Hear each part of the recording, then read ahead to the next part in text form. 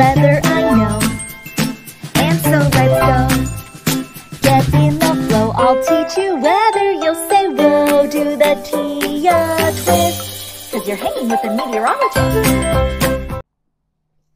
Hi kiddos, I'm Tia Tornado. Today's Tia topic, how to make your own thermometer. Do the Tia twist with me and we'll head to the weather lab.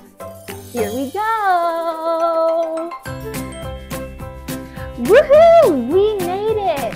Welcome to the weather lab.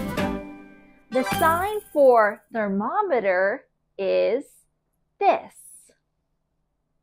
So anytime I say thermometer, make this sign.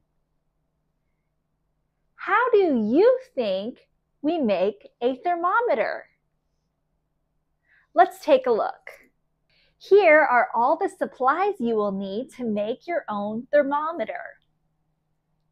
Tape, an index card, a clear straw, modeling clay or Play-Doh, a clear bottle, food coloring, water, and rubbing alcohol. First, fill your clear bottle almost halfway with water.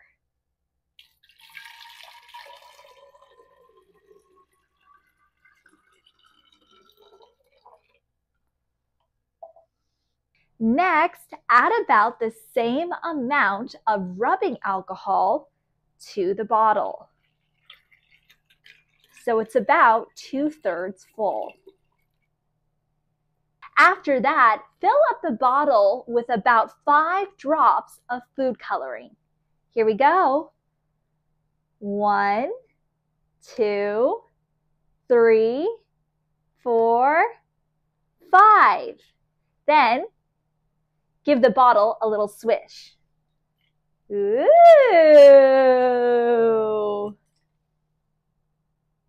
Then take your clear straw and put it inside of the bottle, making sure that some of the straw is inside of the water while the other part of the straw is outside of the bottle. Take your modeling clay or Play-Doh and wrap the Play-Doh around the straw, covering up the hole at the top of the bottle. Make sure you get that Play-Doh on really good. You don't want any holes showing on the other side of the bottle. So it looks like this. And this is the final step to make your own thermometer. Take your index card and flip it vertically like this. Then make about 1/2 inch marks all the way to the top of the index card. Here we go.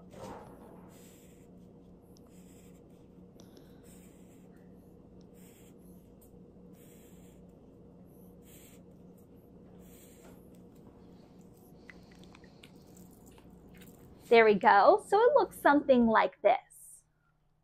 Then take your index card and put it behind your straw on top of your Play-Doh.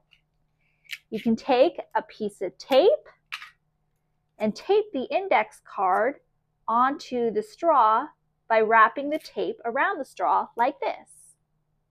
And there we go. We have our very own thermometer. Go ahead and put this outside. What you'll notice is the water and alcohol mixture will go up the straw when it starts to get warmer and down the straw when it starts to get cooler. You can even take it a step further by writing the numbers of what the temperature is next to these lines. So how would you do that? Well, first, you'd want to put this outside for about 30 minutes.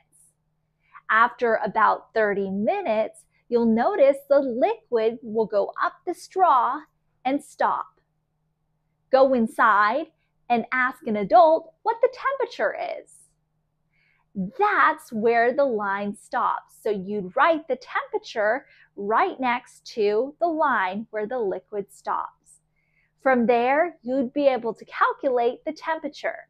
So when it gets warmer, it'll go above that temperature, and when it gets cooler, it'll go below that temperature. That's it for today. We're all done with this show.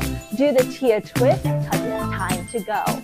I hope you had fun. I'll see you real soon. Until next time, keep dancing to your favorite tunes.